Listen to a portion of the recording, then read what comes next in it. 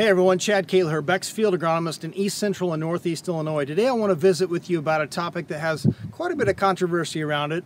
It's early planted soybeans.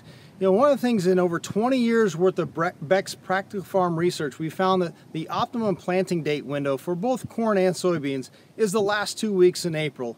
Early planted soybeans has gained quite a bit of attention over the last decade because as we see colder soils with a not so favorable forecast for planting corn, there's more of a tendency to think about planting soybeans now because we don't have that risk of imbibitional chilling like we do with corn. We don't see that as much of a factor.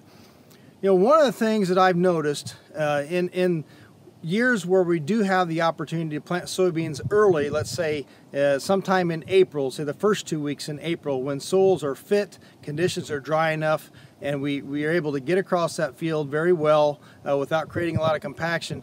Planting those soybeans early and we get a frost or freeze event or multiple events after those beans have emerged, the highest amount of survivability that I've seen is where we have less residue. So in a field like this behind me that was in corn last year that had aggressive fall tillage and very little residue right now in the spring, if this field is well drained and we go in and plant beans early whenever we don't have quite a favorable forecast for planting corn and we want to put soybeans in there, there's more survivability if those soybeans do emerge and get a frost or freeze event come through.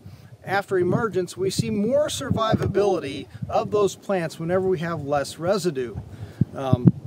So one of the key things, if you are going to plant soybeans early, is to go into fields that are well drained, highly productive, and that have less residue on them, and possibly ones that have good tillage and residue management applied to them.